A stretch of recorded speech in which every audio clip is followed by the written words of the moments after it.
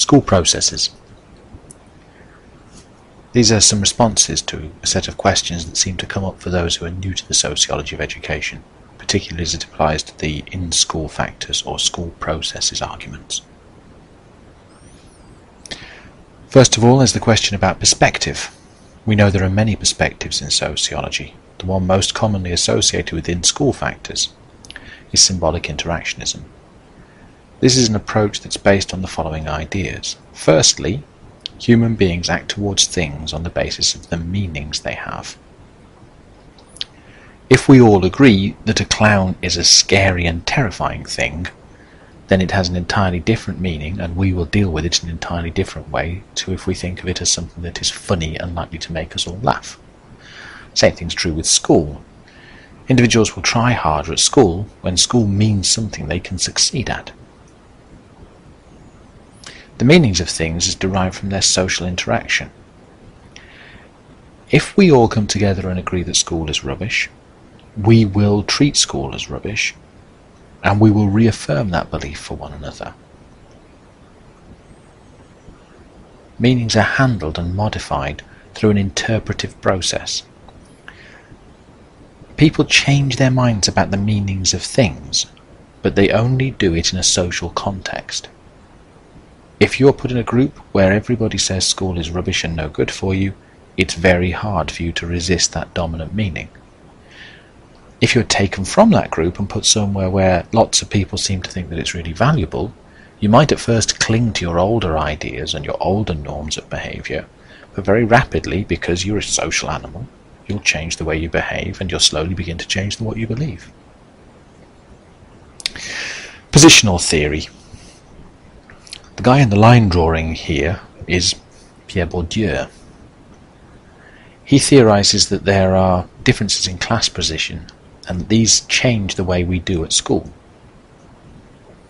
He argues that we occupy a position within our classes which he calls a fraction.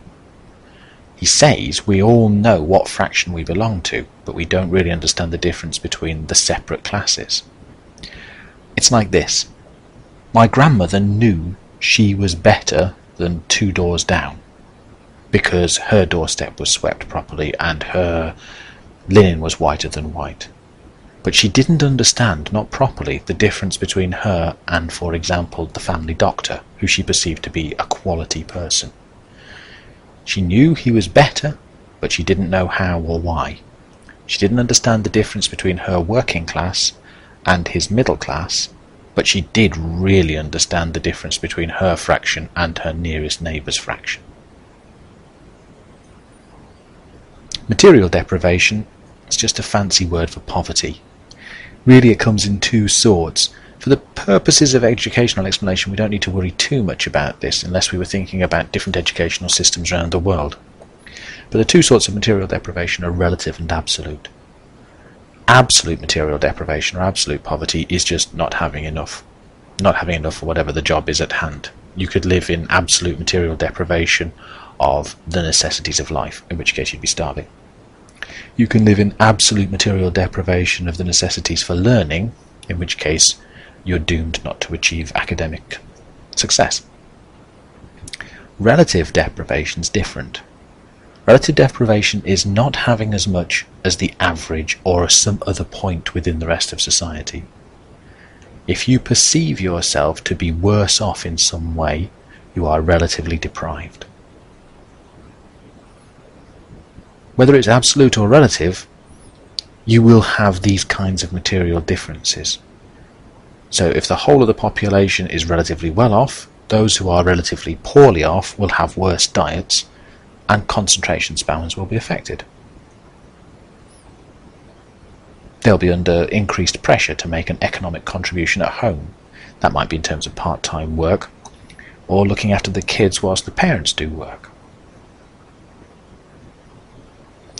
There will also be relatively a lack of material resources. Not as many books, not as good a computer system, less space in which to do your own studies.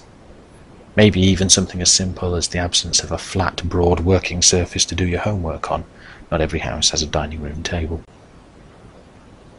And then there will be longer and more frequent periods of absence due to ill health and truancy, We know that poverty is correlated with poorer health outcomes, and we also know we can see why parents in materially deprived circumstances will have less time to spend dealing with truancy and poor attendance issues on the parts of their children.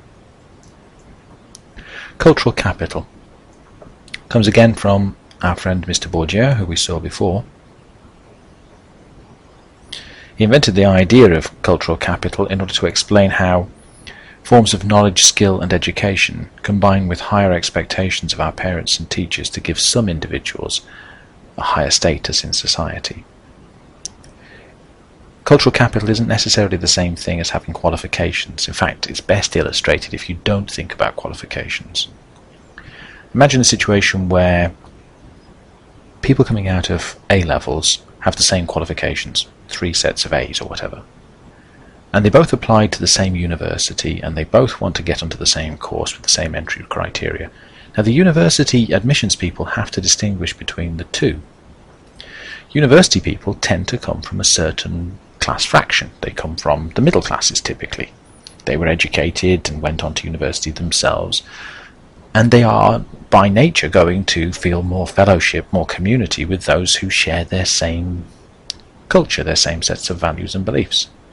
If your parents and your teachers gave you access to that culture, under those circumstances you will get on better. The children who come from grammar schools and middle class backgrounds do better in university, not just because they have better A-levels. Very often they don't need better A-levels. They do better because they can fit in well. So, in terms of cultural capital, parents provide children with capital, and this shapes their attitudes and knowledge and makes them more able to access the education system, not just at university but at school, compulsory sector as well. Mr. Bernstein, he gives us 2 key concepts in school processes. He noticed that when people speak from different class backgrounds, they speak a different set of codes. First of all, there is the elaborated code of the middle classes. Middle class people tend to speak in complete sentences, and you can work out what they're on about even if you're not there, if it was heard afterwards or reported to you. Because it's complete sentences, you don't need to see the image in order to understand what's going on.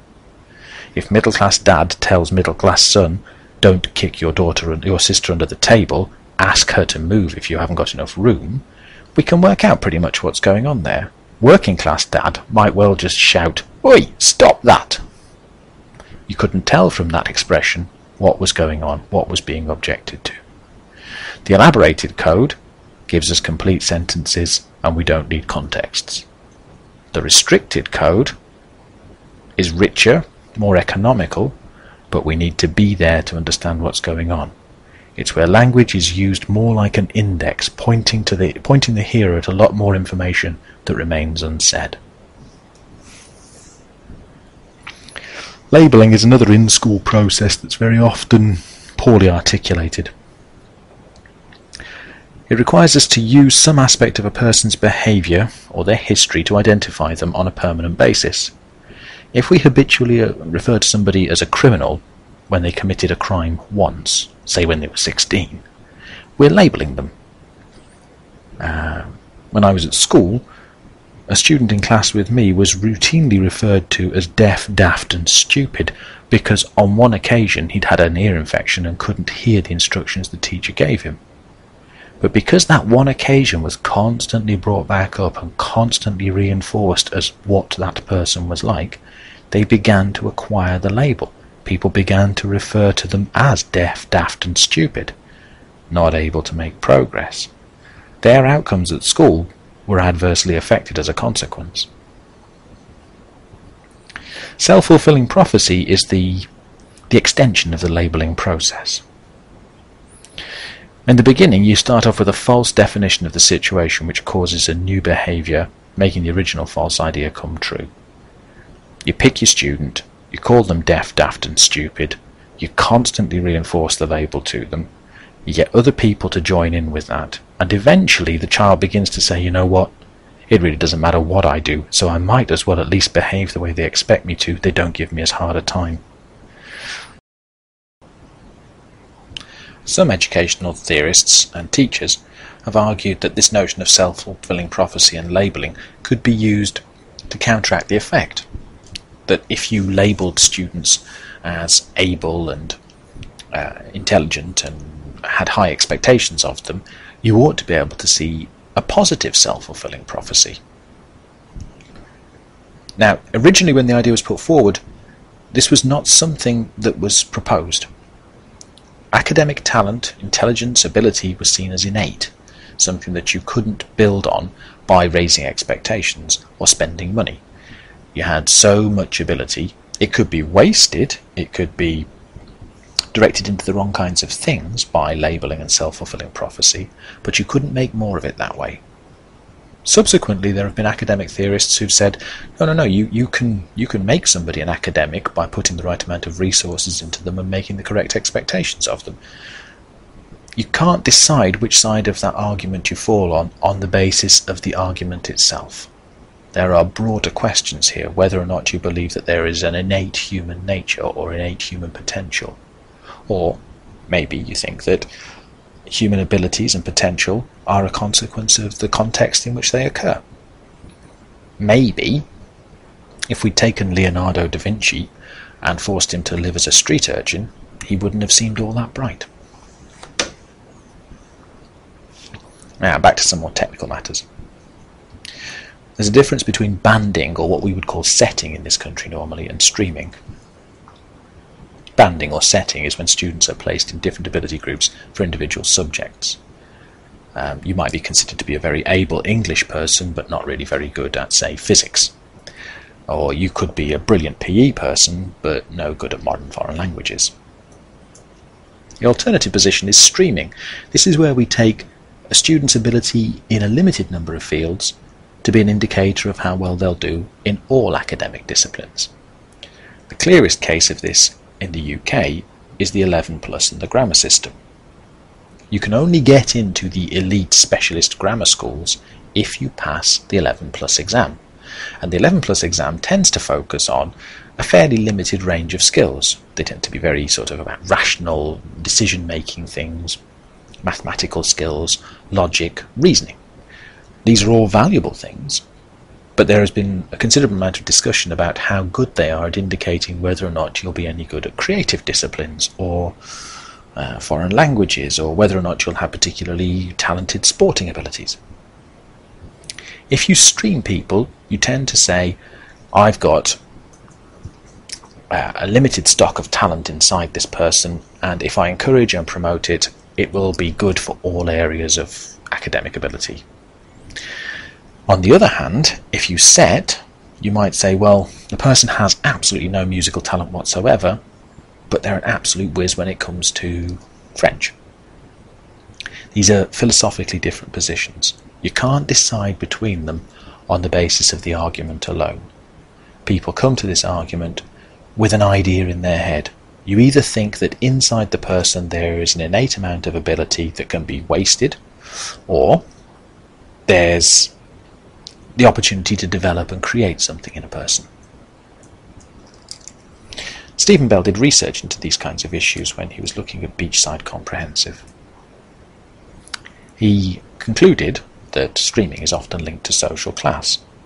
He argued that pupils from high social classes are likely to be streamed.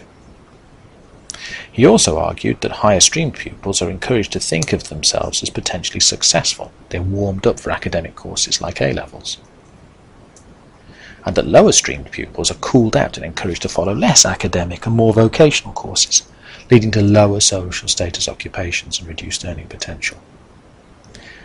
I think we can see here how all of the ideas combine together. If you are materially deprived, your children will have fewer material opportunities to be successful at school. You will have less time to devote to raising your expectations of them. They will be then streamed into a lower ability set or a lower ability group and encouraged to take non-academic vocational qualifications, leading to occupations with lower material outcomes, poverty. And so the education system is conservative with respect to social class.